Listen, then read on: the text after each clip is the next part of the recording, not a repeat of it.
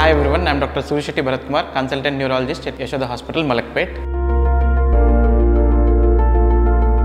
Injection, it is being used primarily as an anti-aging therapy to reduce wrinkles over the forehead, predominantly used by some kind of actors or celebrities as an anti-aging therapy. But in neurology, there are multiple conditions where we can use this botulinum toxin injection. So, I'll try to illustrate a few examples where it is being used. First condition is blepharospasm, that is nothing but involuntary closure of eyes. So the patient can have they'll be having a continuous closure of the eyes, they have difficulty in opening it. So there we can inject around the eye to reduce that blepharospasm. And one more condition where we can use is hemifacial spasm, that is one half of the face that gets involuntary contractions. It's like continuous contractions, continuous twitchings will happen.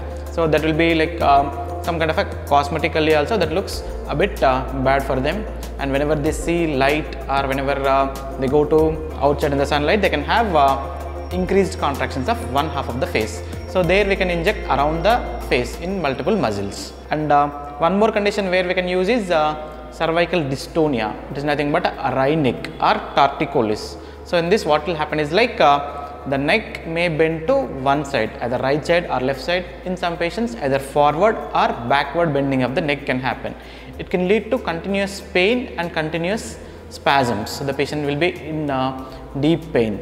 In them also we can inject around the neck muscles. Other conditions where we can use is like writer's cramp. Writer's cramp is nothing but the patient has difficulty in writing. So there will be change in the handwriting while writing. They can have pain also. Usually it is seen predominantly in teachers or working class students and those who are appearing for exams. They can have these kind of a problem. So that can lead to various complications in them. So in them also we can use this botulinum toxin injections. And other conditions where we can use is resistant migraine also. So migraine, we know that the headache will be usually in one side. It is very throbbing headache. If the migraine is not responding to our conventional medications, there is role of botulinum toxin injections also. Apart from that, we can use in lingual dystonia. It is nothing but they have a difficulty in speaking. While speaking, the clarity will be reduced. So there also we can use this botulinum toxin injection. Even some patients can have stroke. Post stroke, what will happen is like the muscles will become very stiff. So in them also, to reduce the muscle overactivity, we can use this botulinum toxin injections.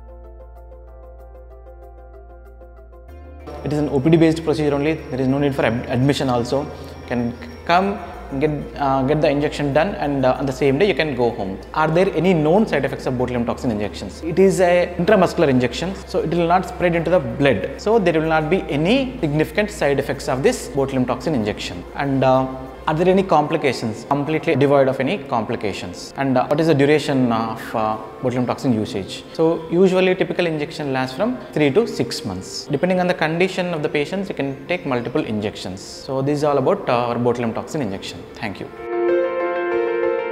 Like, comment and subscribe for more health updates.